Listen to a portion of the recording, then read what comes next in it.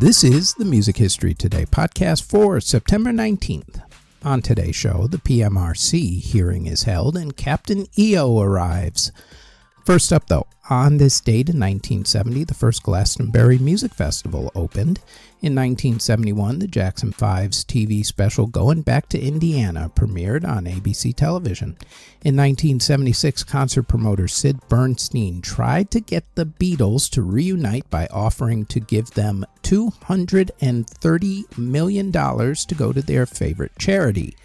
They said thanks, but no thanks. In 1979, the No Nukes concert was held in New York City.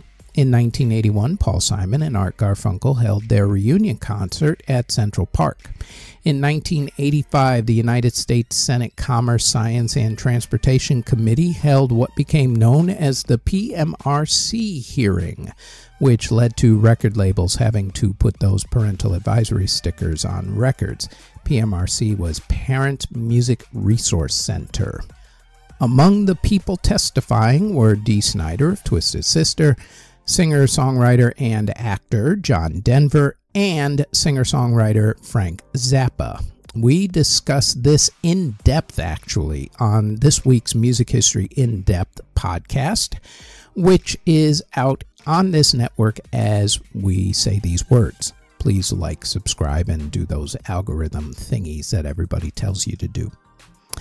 Anyway, moving on. In 1986, the Captain EO ride, a 3D experience with Michael Jackson, opened at EPCOT Center in Walt Disney World.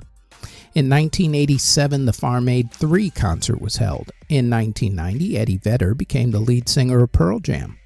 In 1992, JFK Stadium in Philadelphia, where the American portion of the 1985 Live Aid charity concert was held, along with concerts by the Beatles and the Rolling Stones, started to be demolished. In 1993, Michelle Phillips of the Mamas and the Papas was robbed while outside a restaurant in Hollywood, California at gunpoint. In 1997, VH1 Storytellers did a special live TV show with Elton John. Also on that same day, the computer software program Auto-Tune was released to the general public, becoming the bane of all music lovers like myself who appreciate talent over fakeness. Just saying. Moving on.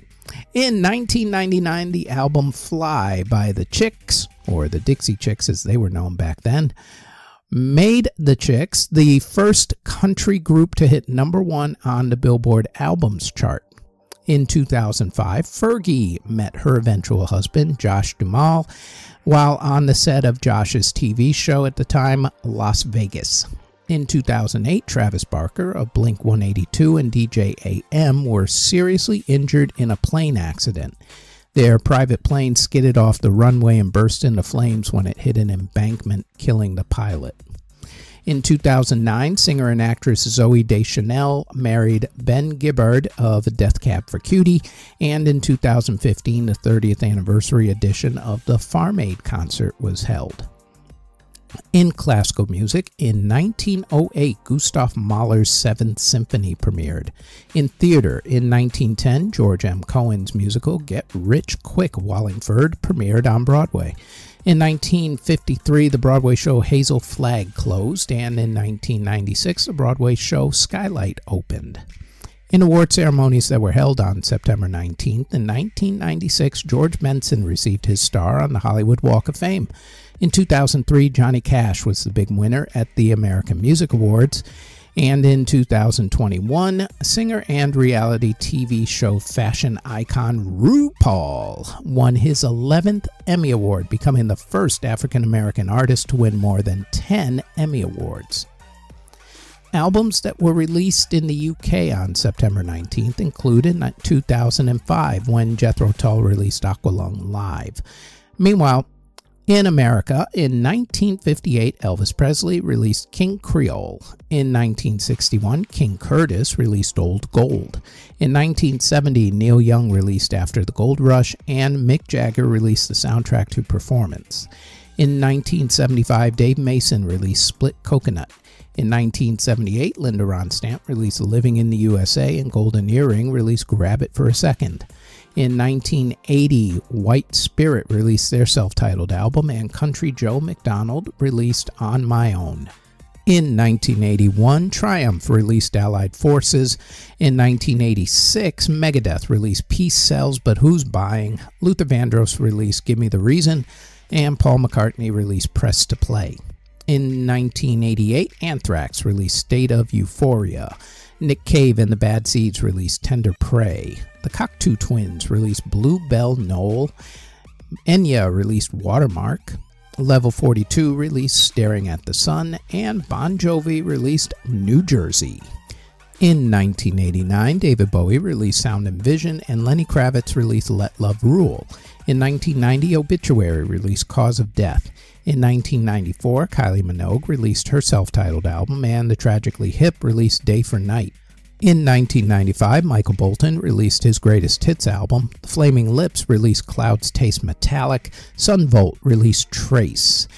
Pink Floyd released their EP London 66 to 67. In 2000, Madonna released Music. AFI released The Art of Drowning. And Glenn Frey released 20th Century Masters, The Millennium Collection, The Best of Glenn Frey. In 2005, The Church released Of Skins and Heart, Blurred Crusade. In 2006, The Black Crowes released Freakin' Roll, Into the Fog. The Indigo Girls released Despite Our Differences. Jane's Addiction released Up from the Catacombs, The Best of Jane's Addiction. And Weather Report released Forecast Tomorrow. Singles that were released on September 19th in the UK include in 1969 when the Hollies released He Ain't Heavy, He's My Brother. In 1980, the Police released Don't Stand So Close to Me. And in 1988, Duran Duran released I Don't Want Your Love. Meanwhile, in America, in 1966, Paul Revere and the Raiders released The Great Airplane Strike. In 1967, the Bee Gees released Massachusetts, and Gary Puckett and the Union Gap released Woman, Woman. In 1972, America released Ventura Highway. In 1980, the Rolling Stones released She's So Cold, and in 1984, Kiss released Heaven's on Fire. Before we go any further, we'd like to tell you that there is now a Music History In-Depth podcast where we go more in-depth on a few of the events that happen in music history for that particular week. The Music History In-Depth podcast runs every Tuesday on YouTube or wherever you get your podcasts from, as does our Music Halls of Fame podcast, which talks about a member of the Rock and Roll Hall of Fame, along with other Music Halls of Fame, museums, and walks of fame. The Music Halls of Fame podcast drops every Thursday and can also be found on YouTube or wherever you get your podcasts. Now, back to this podcast. Artists who were born on September 19th include country superstar Trisha Yearwood, guitarist Lita Ford of the Runaways and also, of course, of solo fame, guitarist and producer Nile Rodgers of the group Chic, the manager of the Beatles Brian Epstein, singer Brooke Benton, singer Lisa Cimarelli, singer Pia Mia, producer Pierre Bourne, DJ Alex Angelo, country music singer Chase Rice, producer Brent Fayaz, rapper Ugly God, rapper Skepta, rapper Freddie Dredd, singer Sabrina Claudio, rapper Hitesh Sharma, singer Patrick Breeding of the group B5, Scott Bradley of the group Postmodern Jukebox, jazz saxophonist Candy Dolfer, Jarvis Cocker of the group Pulp, twins Tegan and Sarah Quinn of the group Tegan and Sarah, singer and actor Rex Smith, singer Frida Payne, singer Jeremy Jordan, Cass Elliott of the Mamas and the Papas, LOL Cream of 10cc and also of Godley and Cream, John Coughlin of Status Quo, bassist Stanley Sheldon of Peter Frampton's band, producer Daniel Lanois, singer-songwriter Paul Williams, Bill Medley of the Righteous Brothers, songwriter David Bromberg, Billy Ward of the Dominoes, Nick Massey of the Four Seasons, singer Sylvia Tyson, percussionist Ray Cooper, drummer Rusty Egan of the Rich Kids, and also, of course, of the Sex Pistols, bassist Tatsu Aoki, guitarist Sally Barker, country music singer Jeff Bates, drummer Winston Clifford, singer Esperanza Griffin of Society of Soul, musician Paul Winterhart of Kula Shaker, Drummer A.J. Popoff of the group Lit, Ryan Dusick of Maroon 5, rapper Iman Doyle, singer-songwriter Joey Pearson, saxophonist Delawel Cox-Hill, and reed player Alberto Socaras. Artists who unfortunately passed away on September 19th include violin maker Joachim Tilk, who passed away in 1719 at the age of 77. Composer Joseph Selling passed away in 1756 at the age of 46. Composer Carl Ebers passed away in 1836 at the age of 66. Composer Liza Lehman passed away in 1918 at the age of 56. Country music singer Red Foley passed away in 1968 at the age of 58. Pianist Robert Casadesus passed away in 1972 at the age of 73. Graham Parsons of the Byrds and also Sweethearts of the Rodeo and also of the Flying Burrito Brothers passed away from a drug overdose in 1973 at the age of 26. We discuss a lot more about his death and strange afterlife of his body because it got stolen on this week's Music History In-Depth podcast, which has already dropped on this network. And trust me, you will want to hear it because the story of how his body went in a whole bunch of different places is the stuff of legend. It's on this network. Just like, subscribe, do all that funky stuff that the algorithm swears you need to do. Anyway, let's move on. Jazz bassist John Simmons passed away in 1979 at the age of 61. Composer Samuel L.M. Barlow passed away in 1982 at the age of 90. Singer Rodrigo Gonzalez passed away in 1985 at the age of 34. Composer Werner Jansen passed away in 1990 at the age of 91. Conductor Bruce Ferndon passed away in 1993 at the age of 44. Flute player Frankie Kennedy of the group Alton passed away from cancer in 1994 at the age of 38. Bluesman Mr. Bo Collins passed away in 1995 at the age of 63. Singer Rich Mullins passed away in a car accident in 1997 at the age of 41. Songwriter and record producer Ed Cobb passed away in 1999 at the age of 61. Singer-songwriter Slim Dusty passed away in 2003 at the age of 76. Singer Skeeter Davis passed away in 2004 at the age of 72. Musician and businessman Ellis Marsalis Sr. passed away in 2004 at the age of 96.